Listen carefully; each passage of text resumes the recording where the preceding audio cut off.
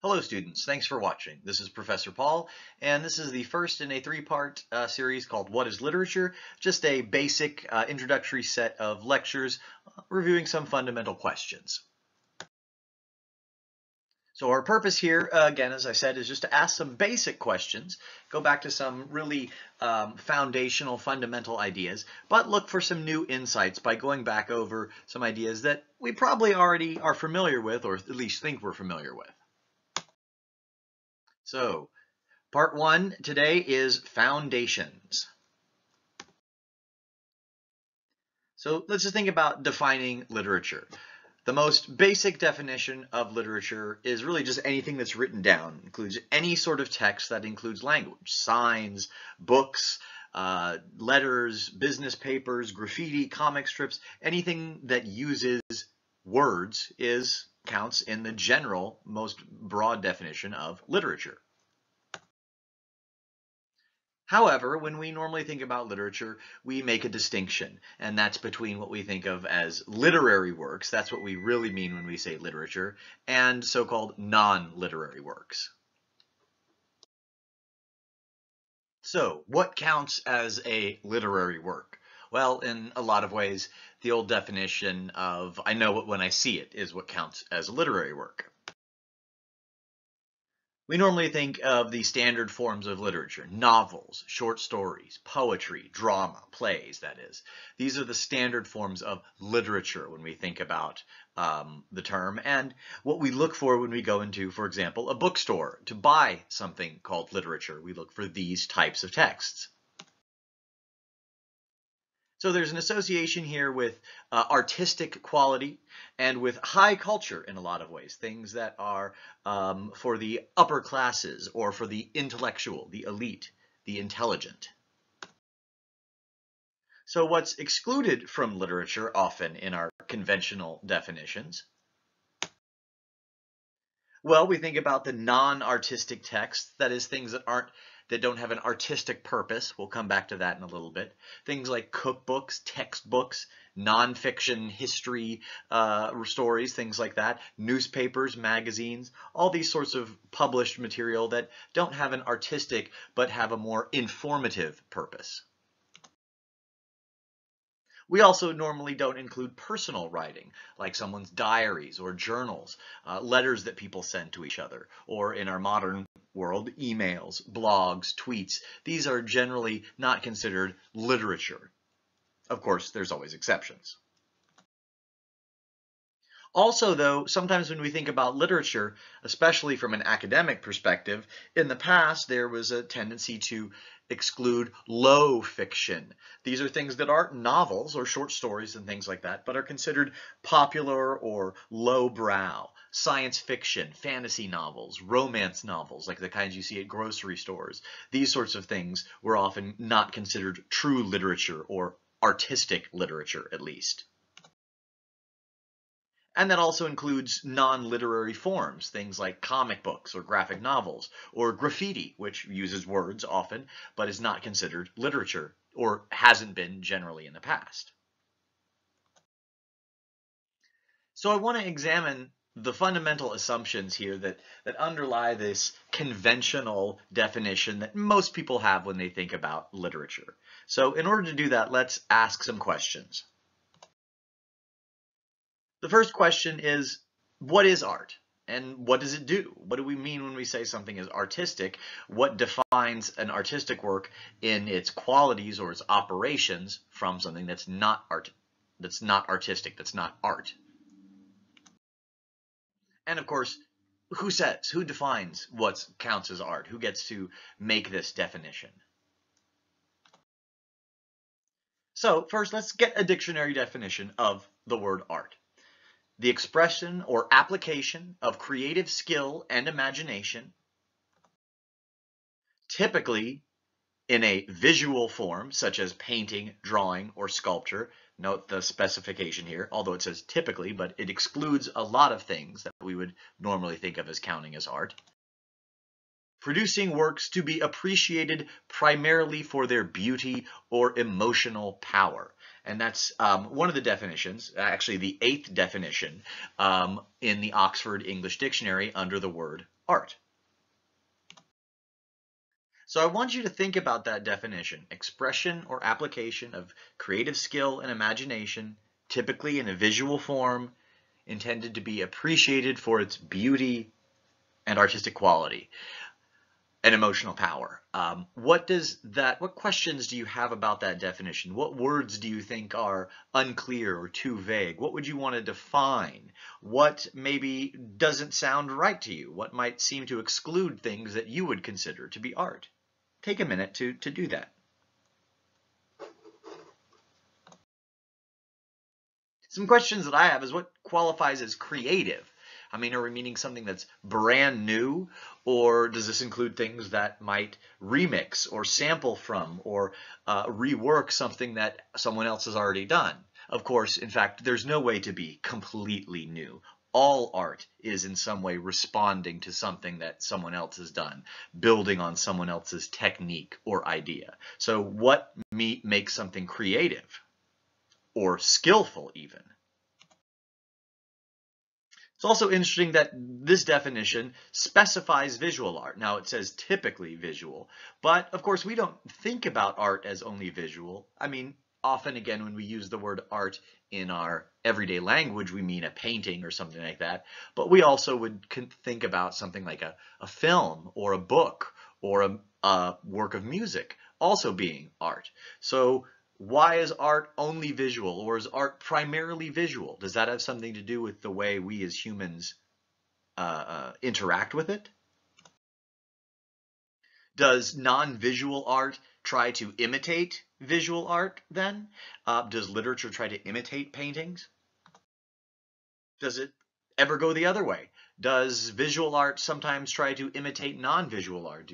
Are there painters who try to paint the way a musician performs music, for example? And what qualifies as beautiful or emotionally powerful, right? What we know, of course, in our relations with other people, different people, we find different, everyone has different tastes as to what they find attractive in other humans, and of course also in art. And what qualifies as beautiful to one person might not qualify as beautiful to another, or emotionally powerful to another. And what does it mean to appreciate art? How do we appreciate art? Does that mean that we have to be deferential to it, to worship it in some sense? Do we have to like it? Does that require that we say, oh yes, this is good, I like this, even if we maybe don't? Is that what appreciation means? Or is there some more complex understanding or ability, function, way we might appreciate art? Now, literature does often attempt to imitate visual art. And of course, that's because it's using words often to try to recreate real experience, trying to recreate what someone sees or smells or hears. So of course, it's going to imitate visual art by trying to describe visual components or the visual aspect of experience. And of course, we should also know, as we've said, what counts as beautiful to one person might be different for another person, but also what counts as beautiful changes over time, and it can vary by culture. Different forms of art, different styles are considered beautiful in different areas and different periods. So these things change. So does that mean that something is art in one era but not art in another place or time? And when it comes to beautiful, we know that art can often depict things that are very ugly or horrific or violent, and yet remain beautiful in a sense, remain powerful. We can still enjoy, even if it troubles us to see something ugly or horrific. Some of the most important works of art deal with the ugly and horrific. Yet they are still art, and they are still beautiful in a way. And when it comes to how we engage with art, at least it's my belief that what it means that appreciation can take a lot of different forms. There are many works of art that I appreciate for their importance and their power, but I don't necessarily want to look at them all the time or read them uh, or listen to them. And we can be critical and thoughtful about art, even art that we enjoy or love. That doesn't necessarily mean that appreciation is without criticism or without challenge. The point, I think, as we'll come to later, is that art makes us think. So we can appreciate it without just being purely deferential to it.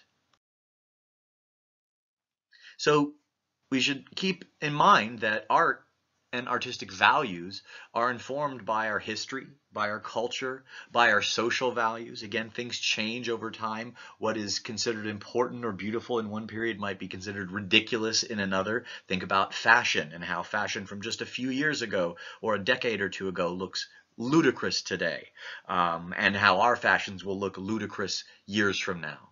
So artistic values change, and that's something that we have to keep in mind, especially when reading art or literature from a different period or different place. Our artistic values are also shaped by the cultural elite, and that's something to be aware of.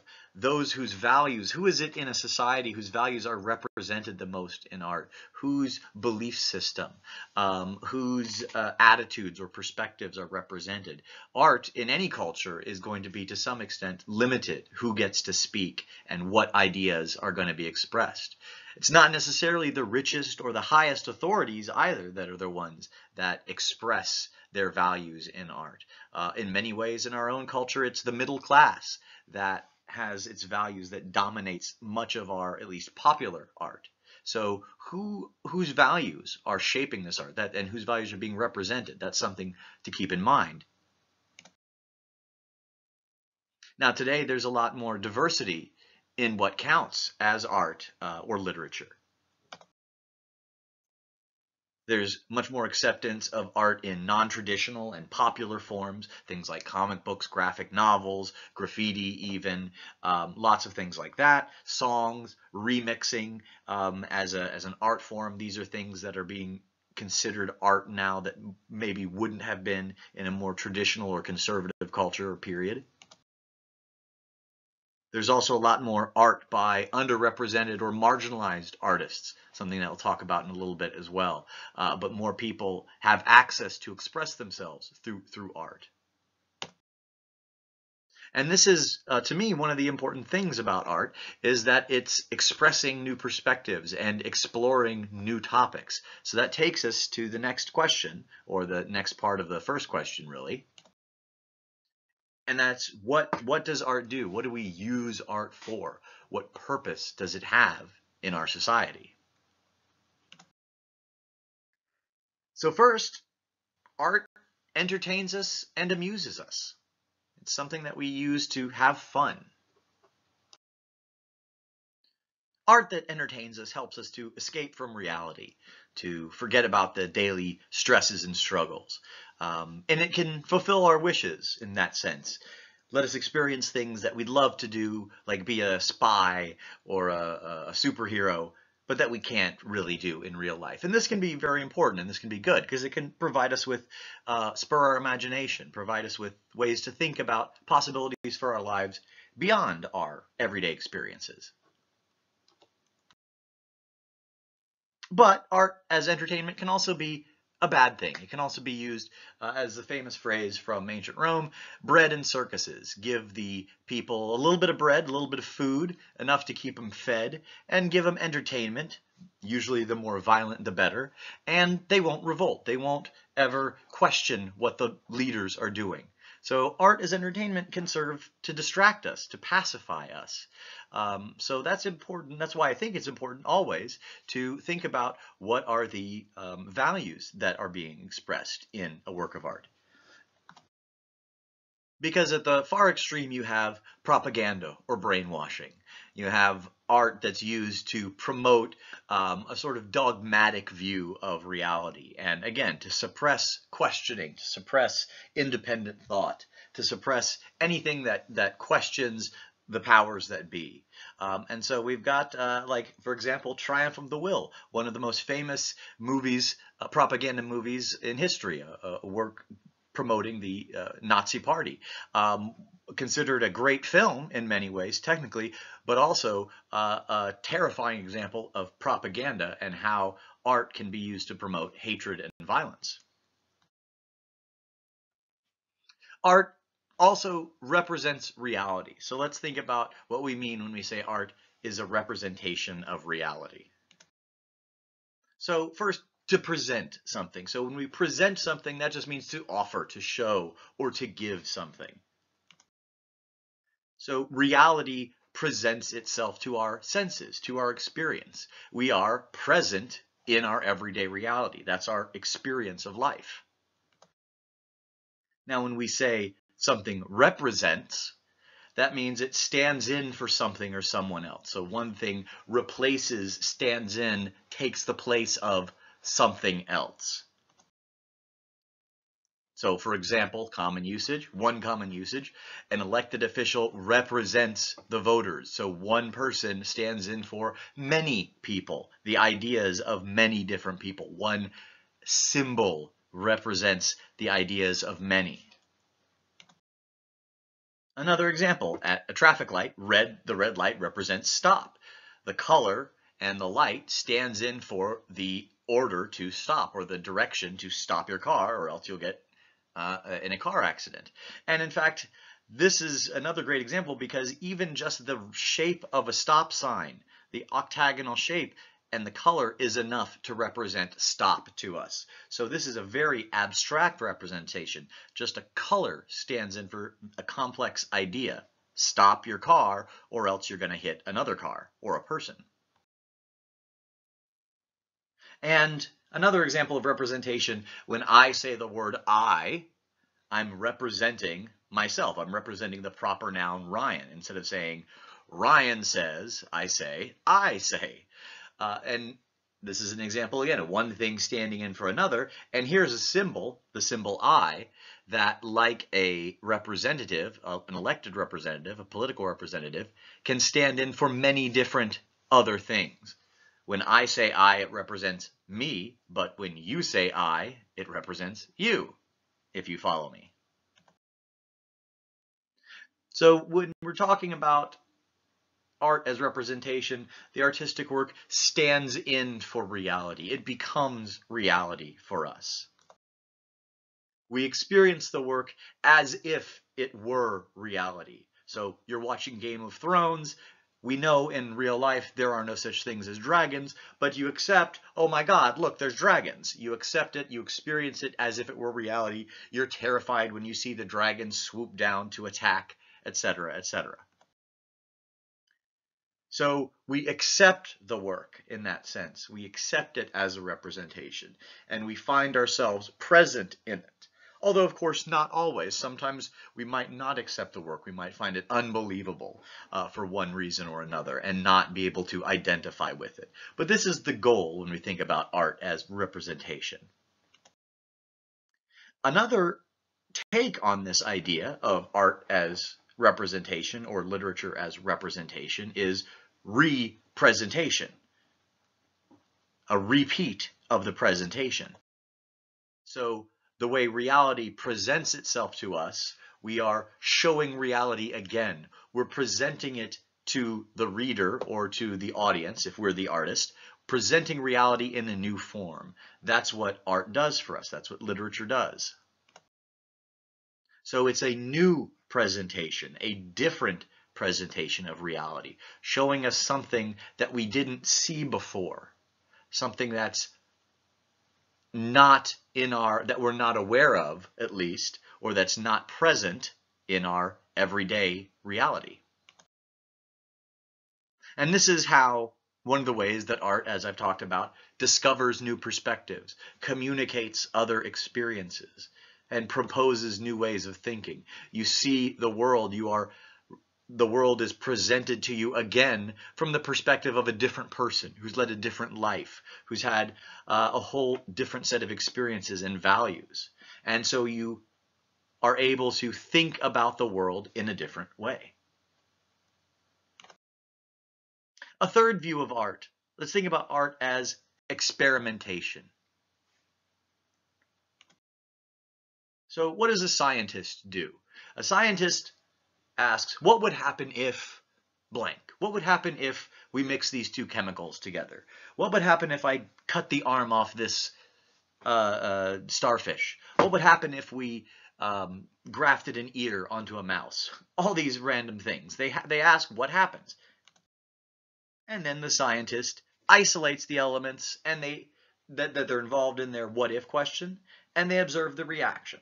Now this is of course a very, very simple take on the scientific method, but in its broad basics, that's what scientists do. They ask what would happen or what's going on, they isolate something, and they observe it. In the same way, I like to think about art as a sort of experiment with the imagination, that is both the artist's imagination and the audience or reader's imagination, as the laboratory in which the experiment is taking place. Because what an artist does is they choose aspects of reality and they focus our understanding of the world through those aspects, and then they observe what happens. So for example, a painter can't paint every single microscopic detail of a scene in front of them, so they pick certain aspects to emphasize, certain colors to highlight, certain shapes. And that's how we see that artwork. That's how we get an understanding of whatever it is they're trying to represent. They say, what would happen if we looked at the world through this particular perspective? And that's what literature does as well. And this can include the content of the story, the content of the work of art, like where it's set, what would happen if we set it in a different place, or what would happen if a spy had to find a certain nuclear element, whatever it might be. But it can also include form, right? The structure, the way the story is told can be part of the experiment. So, as an example, what if a man and his brother reunited after years apart? That's a experiment. What would happen? Well, let's observe. Let's watch the man and his brother reunite and see what happens and see what we learn about human interactions. That's the what if part, that's the story part, the content part of the experiment. But there's also the form side, the structure side, the way it's told. What if we only saw the older brother's perspective? So this is different, for example, if we watched a movie where we could see both characters, but what if we only knew what one person thought? What if we only saw everything from the older brother's perspective in this reunion? So we have the experiment of what if this thing happens, and we also have the experiment of what if we look at it from this perspective. And this is, if you hadn't guessed, Sonny's Blues. That's one of the stories that we'll be reading this semester. Here's another example. What if a man were searching for his wife's killer? That's your what if experiment. Well, what if there's this guy and he's looking for his wife's killer? What would he do? What would happen when he encounters this challenge or that problem, or when he finds this clue? That's the story side, the content side of the experiment. So we drop a man into this scene, into this situation, like a rat in a maze, and see what happens. And then there's the formal side of the experiment. What if we told this story in reverse order? What if we saw a scene and then we saw what happened 5 minutes before, and then we saw what happened 5 minutes before that, and then we saw what happened 5 minutes before that? How would that change our experience? What would we see differently about this man's search for his wife's killer if we started at the end where he'd found the killer and went back to the beginning of his search? That's another interesting experiment. And if you're curious, this is the film Memento, one of Christopher Nolan's early films, if you haven't seen it. And here's one that's just a pure formal experiment. What if I wrote a whole story, a whole novel, without using the letter E? None of the words that I wrote could use the letter E. I'd have to choose all sorts of different words. I couldn't use the word the. I couldn't use the word letter. What would I choose instead? What words would I use? And how would that change the kind of story that I could tell if I didn't use any words with the letter E? And there's a novel that does this. There's many novels that do experiments like this, or poems that write only using one vowel or without a certain letter. So that's an experiment of its own. So there's really infinite possibilities for variation in content and form. I mean, there's an infinite number of stories. What if a man was searching for his wife's killer? What if a man was searching for his wife's killer in space? What if a man was searching for his wife's killer under the ocean? What if a man was searching for his wife's killer and traveling through time? What if a man was searching for his wife's killer, but we only saw the story in mime? You know, there's an infinite number of different ways that stories could be told, so an infinite number of experiments. And each one tells us something a little bit different. Now, because these experiments can be so fanciful and strange sometimes, it requires that we suspend our disbelief. This is the phrase that the famous poet and critic Samuel Taylor Coleridge used: suspension of disbelief. Now, what does that mean? If you haven't heard that phrase, what do you think that might mean? Basically, it's we accept the story as if it were real. Again, as we said before, I know that there aren't dragons in real life. So as I'm watching Game of Thrones, I don't say, well, it wouldn't happen that way because there are no dragons. I say, okay, I'm going to accept that there are dragons in this world. I consider another possibility, another perspective, another reality. Another way to put this is that art asks us to consider this question. If this is true, then what else? If it's true that there are dragons in the world, well, what else is true? What else should I accept? How else is that going to change my understanding of reality by accepting this experimental perspective? And that's what artists do, that's what writers do, and that's what we as the audience and readers do. A fourth aspect of art, I think, that we can talk about, all these of course are overlapping, is expression. Art as a form of expression. So people express their personal experiences, their emotions, their beliefs through art. Things that they've been through, things that are important to them, their memories and stories. But also, we express our social and cultural identity, our experience as part of a group in art, because no individual, no man is an island, as the saying goes. So any person who's expressing their experiences is also in some way expressing how they feel about their identity, or expressing the experiences from the perspective of that social identity. For example, what it means to be an African American man in American society, or what it means to be a gay woman in society. Those are particular perspectives that an artist might express that go beyond just their individual life, but connect them to other people. And as we've talked about before, so this is what's the purpose of this. This is how art communicates with others, sharing understandings, sharing what's like being from this particular community, this particular group. What is it like to be that person, to live a life from that identity, with that identity?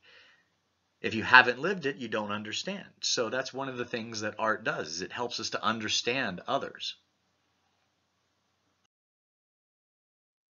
In addition to expressing one's conscious beliefs and values and experiences, we might say that art also expresses the unconscious, and that's the personal unconscious, but also the social unconscious. That the things that we're not aware of in ourselves, the assumptions, the core beliefs, hidden anxieties, desires, right? And this is why some people, you can sometimes psychoanalyze an author by reading their works and say, oh, well, this person, obviously he didn't like women. He had a real fear of being betrayed by women because all the female characters that he writes end up betraying their male partners. So you can maybe psychoanalyze that person a little bit. But that's not just that person's beliefs and anxieties.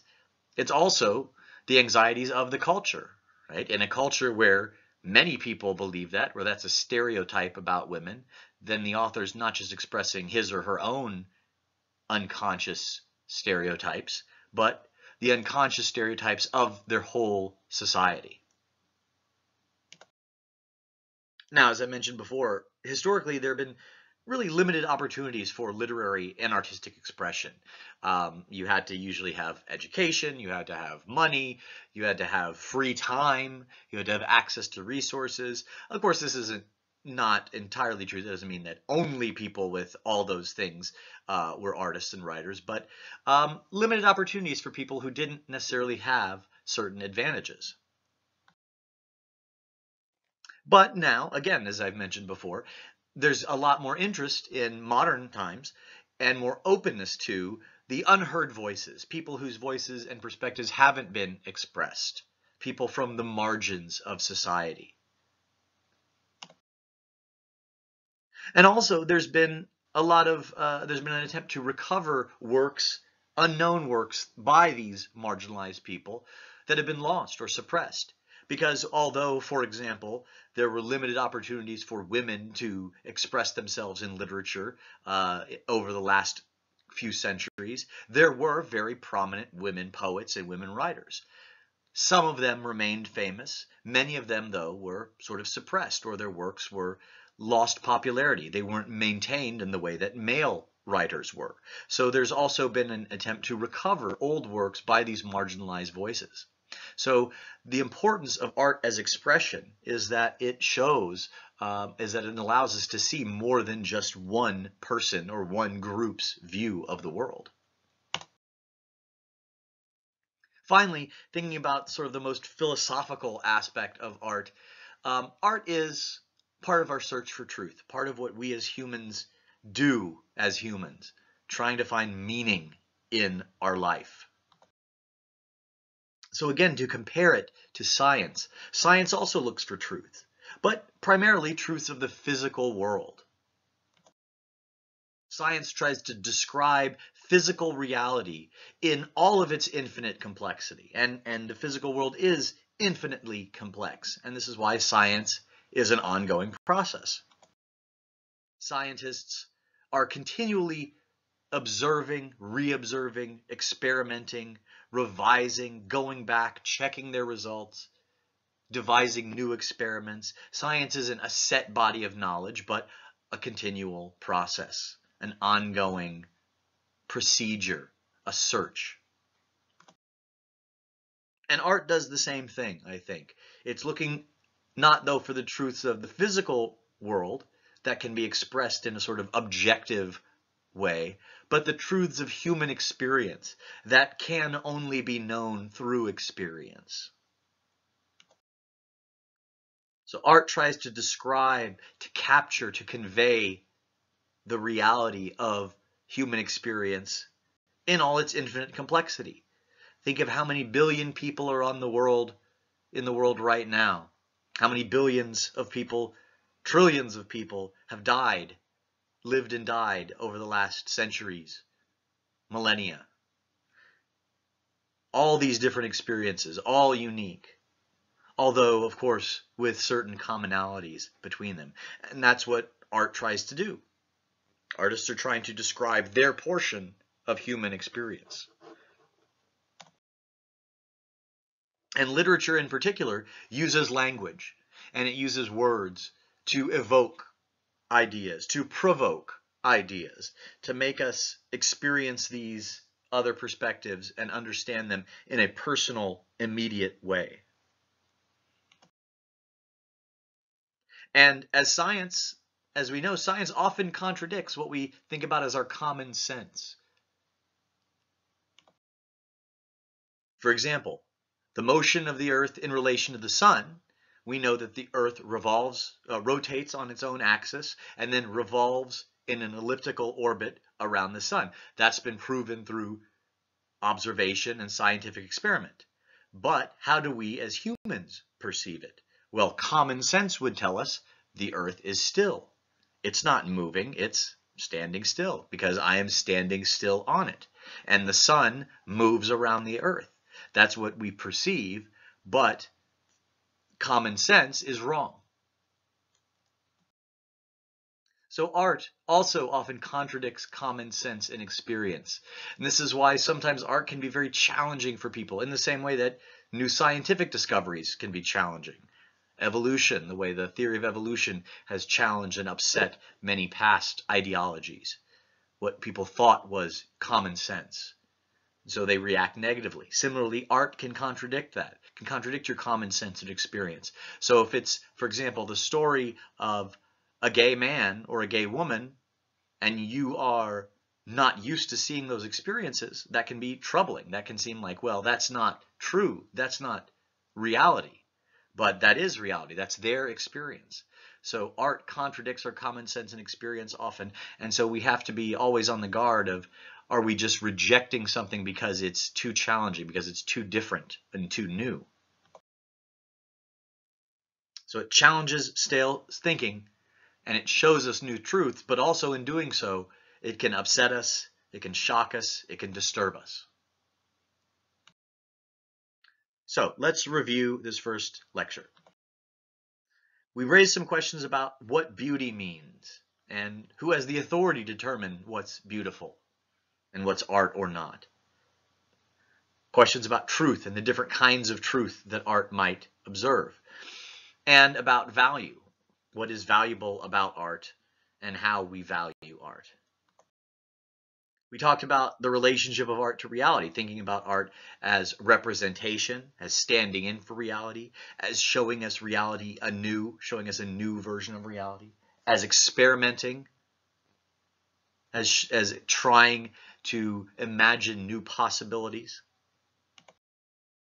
And finally, we talked about art and literature as part of the search for human truths, which to me, personally, that's why I study literature, is because it helps me in my search to find a meaningful life.